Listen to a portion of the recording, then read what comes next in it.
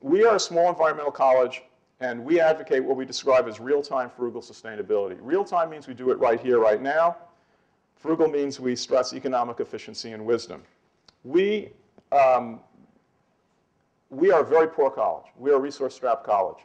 We have lower middle class and middle class students who, our college costs $30,000, which is slightly more than half of what you pay. And we give out a fair amount of aid anyway, about 30%. So the average student pays $20,000 to come to Unity, and that's still a lot for our students. You know, it's a real stress and a real challenge, a stretch and challenge. Our philanthropy is very weak. We're doing everything we can to improve that, but we don't have nearly enough philanthropy to do anything. Our endowment is $2.5 million or $3 million. I don't know what NYU's is, but believe me, that's among the lowest of any college in the country. So part of the challenge for us is our faculty are among the lowest paid. I'm among the lowest paid college presidents, although I'm paid very well. All the way across the board, this is a college that is very resource strapped. If you looked at our infrastructure, you'd say, oh, what a charming college. But, you know, where's the workout? Where's the swimming pool? Or where's this or where's that? And so we get students who don't care about that. But we have an excellent faculty. We have an excellent program. So we are truly a no-frills college. And when parents come, I say that to them, that you can get as good an education here as you'll get in an elite college at half the price, but you just don't, you know, you don't have the super labs, you don't have any of that kind of thing. And it's a very attractive campus, don't get me wrong, but it's different in that regard. And the reason why I'm telling you all this is not to be a poor victim, but essentially to tell you that that's the way most colleges are in America. And if they're not there now, they're going to be soon. And that's not even thinking about the state college systems, which are, as Michael Crow, the president of Arizona, suggests, train wrecks right now. So we need to be able to do this at places like Unity. We need to be able to demonstrate that you can move campuses that don't have a lot of resources and don't have a lot of money. I hear other college presidents often talk to me about the things that they can't do because they don't have the money. And I say, do you want to compare finances with me? I guarantee you can get this done. So that's what we mean by real-time frugal sustainability. If you've got lower middle class and middle class students who come to our campus, their parents are going to have very different challenges. But more on that later, too. For us, sustainability is a means to an end. It's important that we all recognize that sustainability is a response to a planetary condition. It's a response to the biodiversity crisis. It's a response to species extinction and climate destabilization. It's a response to issues of environmental justice and equity. We do all of these things because there's an end in mind.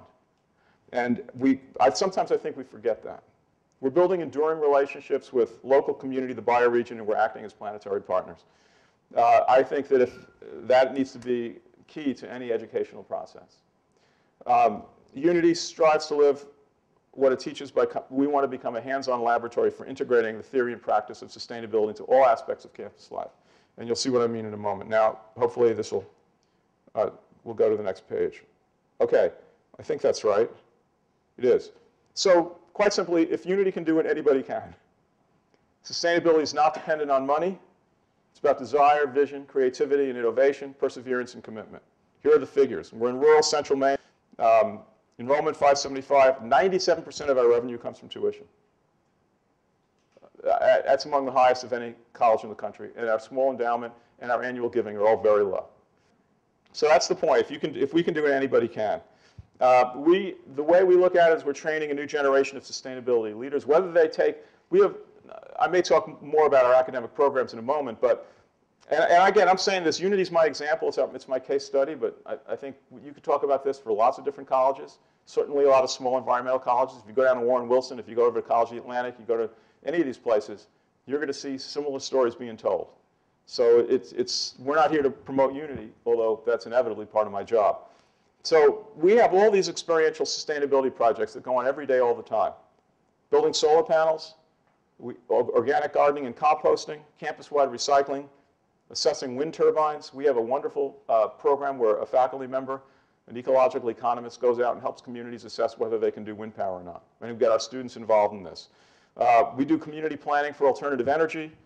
Our students research domestic and foreign energy policies. We measure the efficiency of solar collection. We think about carbon sequestration. We have all these sustainable construction projects. The same guy taught a course where students built a barn.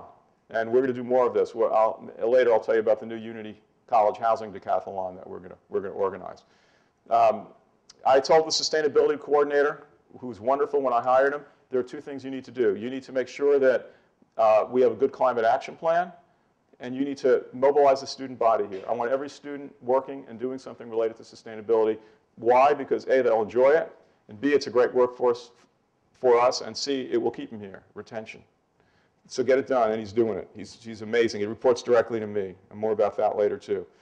These 9 integrated elements, here they are. This is a Venn diagram. It was the new math in the 60s. It's set theory. I like it. They're Boolean sets, though, in that sense that they're all interpenetrating. There's no hard and fast categories to this taxonomy, this classification scheme I'm offering you. And it starts with 3 basic challenges. Challenge of infrastructure. That's what most colleges are focusing on right now, and they should. It's important. The challenge of learning. How do we get this in the curriculum? And the challenge of community. What's the relationship between who we are as a campus and the external community? You can ask all these questions for your university, NYU. Is NYU's sustainability message brought adequately into the community? I'm not saying that because it's not. I don't know. It looks like there are some good things happening from the website. You can look at all of these things from the perspective of New York University. The infrastructure challenge involves 3. These are 3s divided into 3s. 3 plus 3 plus 3 equals 9, the 9 elements. So we're going to look at them in 3s, and then we're going to look at them one by one. That's the plan. So the infrastructure challenge is energy, food, and materials. When I first got there, we put a master plan together. And this is so interesting when you're new in a place. And they say, well, we've already done master plans. What do we want to do another one for? I said, well, I'm a musician. I play guitar. If I learn a riff or I learn a song, I'm not going to play it once and say I'm not going to do it again. It might take me 10 times before I feel kind of comfortable with it. Well, the same is true of the master plan. I'm glad you did one before. You can do it better this time. So that's a lot of how I work with people. They're kind of trying to challenge you. Oh, we can't do this, or we've done it before. What are we doing it again for? You just find some way to say, oh, okay, that's great. I'm glad you did it before. We'll do it again. It'll be more fun this time. You're doing it with me. So we're trying to, so we have a master plan, Unity 2020. It's based on sustainability criteria and principles. It's a good master plan. I don't think we can afford it. I'm not sure we can get it done by 2020, but it's something to strive for. We can get some of it done. I won't be there in 2020. I'll be 70 by then. I'm not going to be doing this. But other people are going to need to have a roadmap. The other people are going to need to have something to follow, so it's enduring. There's a sense of legacy about what we're doing. That's why we do it. We're thinking intergenerationally. We're thinking about the long term. We're thinking about the distant past. So, you know, I'm talking to you because you're going to do it next. You're going to be 60, and I'm going to be 100 if I'm still alive. And you're going to be looking back and saying, how did we get here? Could you imagine the year 2050? Gosh. Golly, that's going to be gosh. I don't know what that word is, but energy. So with energy, we talk about the carbon budget. We talk about energy sources. We talk about conservation efforts. More on that soon. Food, it's food production and consumption, the waste stream, materials. We look at the full cost of raw resources and construction processes. The pictures you're looking at are, we do a lot of growing of vegetables. We do much more now than we did 3 or 4 years ago. We're going to do more and more and more and more and more. I don't know what the current percentage is, but during the warmer months, all the vegetables in the cafeteria come from our gardens, and we're getting better at winter. I'm talking with some other college presidents in central Maine about developing consortiums where we could buy together so we can support local businesses. More on that soon, too. In the middle is where I live. It's the Unity House. We're going to spend a lot of time talking about the Unity House. It's the first Platinum LEED president's residence in the country that I'm aware of. And on the right is another sign for our community garden. Energy starts with the hard questions. How do we heat and cool our buildings? How do we move our people and goods from one place to another? And how we power our machines without simultaneously altering the biosphere? That's the core of the question. And we're doing the best we can to solve it. We're trying to respond to the challenge with full cost accounting. We balance short and long-term campus dollars with ecological and climatic ramifications. We're very fortunate that we just got a Rocky Mountain Institute fellow as part of our relationship with the Rocky Mountain Institute. That's Amory Lovenshop, and she just appeared on campus. She's fantastic, and she's going to help us figure out how we can do full energy cost accounting on our campus. We're thinking constantly about technical innovations, renewable energy sources. My long-term plan for the college is that different buildings are powered by different energy sources. We have some solar, we have some wind, we have some wood pellets. That's actually those 3. Geothermal's tough for us because it's so much ledge. Then rigorous conversion and retrofitting, conservation retrofitting, uses instructional landmarks, full transparency, all energy users understand the flow of, from source to destination to byproduct, full life cycle analysis, and then interpretive displays that educate the public about the complexity of energy choices. More on that in a minute as well. But none of this works if there is an interpretation that goes along with it. Food. Where does your food come from? Very, very important question. It's great to see the local food movement gaining more prominence. How much energy is used in the production and distribution of food? Which policies will support more sustainable food operations?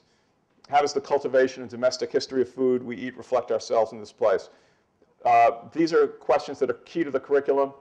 We have a lot of classes that are asking these questions, both in terms of energy and in terms of food. I want every Unity College student to graduate being able to ask these questions in a rigorous way, and being able to begin to answer them for any community where they live. Then I'll be satisfied if they've had a good educational experience at Unity. Quite frankly, that to me is more important than how many chemical equations they know, because they'll learn the chemical equations in relationship to this stuff.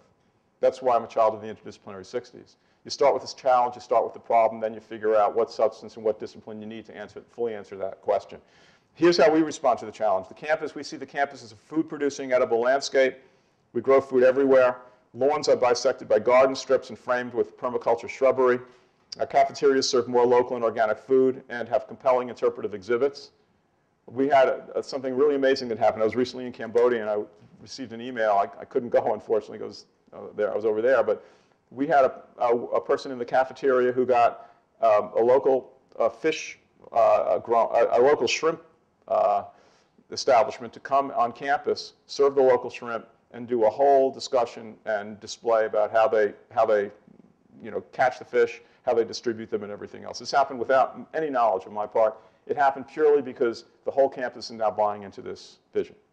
Again, that's something I'm going to talk a bit more about in a moment. Classes calculate the energy costs of different methods of food production. The school campus becomes a home for bioregional experiments in food preparation and production. We have one student who, for her class, what she wanted to do was develop wildflower gardens on campus. And she put together the most amazing wildflower garden that every month between June and October was filled with really beautiful flowers. It completely changed the campus. And now I want her to do more of them. Every time I see her, I tell her what a great job she did. Do more, do more, do more. This is what we want. That's not expensive. This kind of thing isn't expensive. It's just a matter of having a vision for what you want the whole campus to look like. Think about how you can do that even here. How you can get those sorts of things going. Materials, that's the Unity House, which you'll see more pictures of in a moment. What do we purchase and where do our materials come from? Can you identify the supply chain? Which materials are most likely to minimize ecological impact? Can we find materials that are recycled, reclaimed, or rethought instead of new? How do we develop common expectations about sustainable materials practice? Now, I know this is a big system, and NYU is doing some amazing things, but do you think those questions were asked with all the new constructions that are going on here? Probably not. So it starts slowly. It's a lot easier for me to do it in a small system like this one than in a big system like this. But the fact is, the world's changing. I was out at the U.S. Green Building Council conference where was it? It was in November in Phoenix, in Arizona. And there were 20,000 people there. And every different vendor was selling some material that was innovative and interesting and new and different and way cheaper than it used to be. The markets are changing on this. The industry is changing. Things that we used to use the excuse, well, it's too expensive to get this material. It's not anymore. It's just these are excuses. There are ways that you can do buildings now that are just extraordinary, innovative, brilliant. You should be involved in that stuff. What we do is we try to have awareness of the full cost of products and have very creative use of recycled and reclaimed materials. We try to use less as a way of saving money and resources. And we pursue new kinds of products, insisting on no toxic glues or adhesives, regional resources, and we prioritize recycled materials. That's what we do. So that's a little bit about infrastructure. Every campus will have different opportunities. At a place like Arizona State University with a lot of solar energy, the challenge is how to cool the buildings. In Unity, Maine, the challenge is how to heat the buildings. These are bioregional applications. Every place is different in terms of what's possible. At NYU, I would imagine rooftop gardens would, well, I don't know what you got on your roofs, but that would make a tremendous amount of sense. You see it all over New York City anyway. That's the way to go. Now, Chris took me down to East Village because I hadn't been there in 40 years, and We pass these really amazing community gardens there. That's just, what a change, what a difference that makes on a block if you have things like that. The community challenge. This is not taken as seriously sometimes as it ought to be. And it's governance, investment, and wellness. And once again, I'll tell you about all three of them, and then we'll look at them one by one. Governance, all decision-making processes and stakeholders have to be involved in sustainability-related decisions. Is every person on campus involved in some aspect of moving a campus towards sustainability? It's the question we have to ask. Is there a clarity of purpose regarding accountability, responsibility, and agency? So one of the things that, I'll wait till I get to the slide and I'll talk more about it. Investment, all aspects of a college's impact on the finances of the regional community. Every college campus is a regional economic multiplier. Every decision that NYU, every decision that Unity makes, I can tell you, it's very, very poor in Waldo County. And is anyone here from Maine, by the way? Where are you from? Okay, that's not even Maine. All right? I mean, I'm just kidding, but yeah. But you're, yeah, and Portland and South is just a whole different world than once you get up to the rest of the state. But good, I'm glad you've got another Mainer here. I'm actually from New Hampshire and New York originally, so and ultimately, really, what difference does it make? Investment is, but think Unity, a place like Unity, any decision that we make to support local farms is going to really add to the prosperity of the local farmers. Any decision that NYU makes about materials procurement is going to have a major impact. So we have to see ourselves, colleges have to see themselves as regional economic multipliers.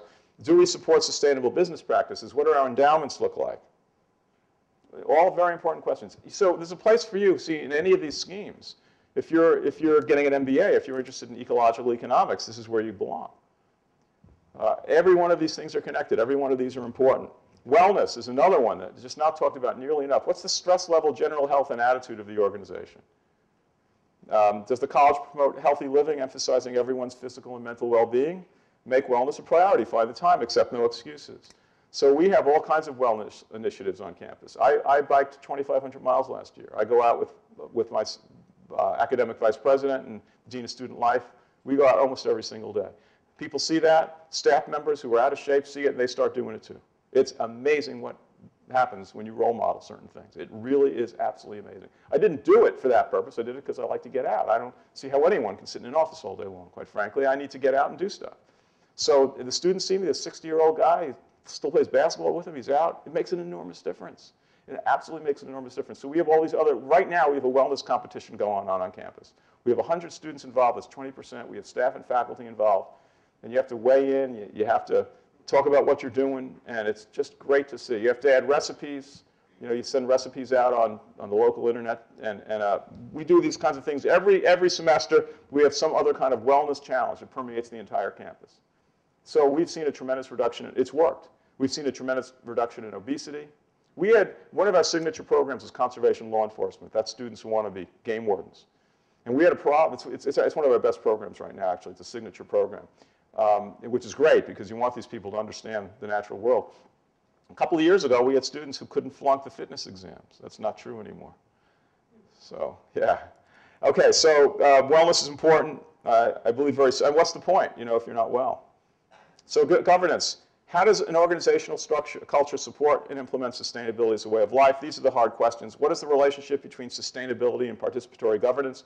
How do you use sustainability as a means to motivate, unify, and inspire an entire campus? So here's how we're trying to respond. You got to align the mission with a structure of governance that's reflected in the curriculum. It all works together. So the mission of our organization incorporates sustainability in terms of what we talk about. All the board members understand this. They don't join the board unless they get that. You don't only have to do this at environmental colleges. Every senior staff member knows it. Everyone has it built into their job description. Our housing guy, he's proud that he goes to various other campuses and he's now a consultant. I've got, one of the things I'm really proud of that we spent a lot of time doing, there are a lot of people on our staff who've never been out of Maine. And we send them to conferences. We sent 3 cafeteria people to farm to cafeteria conferences. And they come back and, you know, first of all, they're out of Maine. They get to see themselves and they're regenerated, rejuvenated, that's what I want to say. Not regenerated, rejuvenated. And it's wonderful to see what they do. This one guy came back, and we talk hoops a lot. He's a basketball player, and you know, we talk our hoops, and he's a Celtic fan. I'm a Knicks fan. It's tough, rough times for us right now, but we have our talk, and then he tells me, hey, I have this new cuisine. It's going to be more organic food and more ethnic food. And he's very proud of it. He's a guy who never thought about those things before. That's what moves me more than anything. When I see staff members like that, I've got a guy who, director of facilities and maintenance, used to work at LL Bean. Said he was going to retire, and then we started doing these sustainable construction projects. He said, I'm here with you as long as you're here, Mitch, because I'm learning so much from doing these kinds of projects. So I wanted to send him out to some conference, and he's going to go now. So that's magic. I mean, that's really magic when you see that happening. And you can make such a difference with staff. So we build sustainability initiatives into job descriptions and performance evaluations. So as a result, now there are these efforts, these things that happen I don't even know about. It's a small college, too. How can you not know about it? Aren't you aware of what's going on? Well, I'm not. Because there are all these little corners of activities and events that go on. It's taken on a life of its own. So I can leave there, and it's all going to be happening still. So we were having lots of discussions today about, so you set reasonable but firm guidelines. They have to be reasonable. And you set reasonable and measurable goals that move incrementally towards sustainable practice. You just have to keep moving, keep moving.